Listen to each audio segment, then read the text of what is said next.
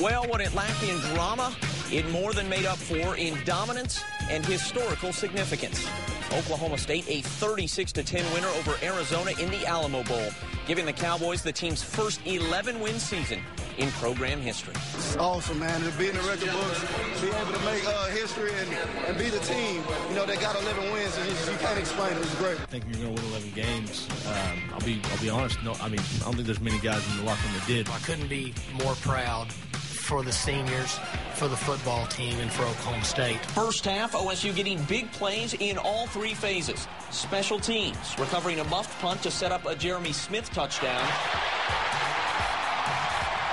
Now it's offense. Brandon Whedon to Justin Blackman. Nobody throws and catches the deep ball better.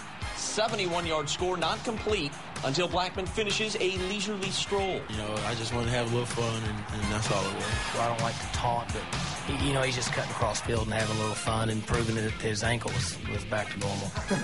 And defense. Markel Martin, the interception, one of 4 forced turnovers for the Cowboys. I just broke on it. It's kind of like a dream. 62-yard return for touchdown makes it 23-7 Cowboys at the break. Second half, Cowboys on cruise control. Blackman adds another score, becoming the only player in college football history to record 12 straight games of 100 yards receiving and a touchdown. Final score, OSU 36, Arizona 10. The winningest season in school history. Cause for celebration. This thing is heavy. Unthinkable, man. It's just you can't predict a better ending than this. So we're happy, man. This is just great. I'm kind of having a hard time taking my pads off. You know, it's this feeling right now. Like I said, I can't reiterate enough. It's pretty special. So the next matter of business for Mike Gundy: hire a new offensive coordinator.